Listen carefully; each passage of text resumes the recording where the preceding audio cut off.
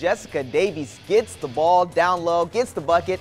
It's 28-13. Then on the other end, Kendi Eaton gets the and one. Bearcats still fighting, but Katrina Renfelt will answer with this drive to the bucket. It's 34-18 just before the end of the quarter. Western student section in full support of this matchup. And to start the fourth, it's Renfelt with this nice step back jumper. She had 21 on the day. Then Malia Richardson has a nice take to the basket. The Lady Griffons get to ring the bell one more time, and they get the win 66-43.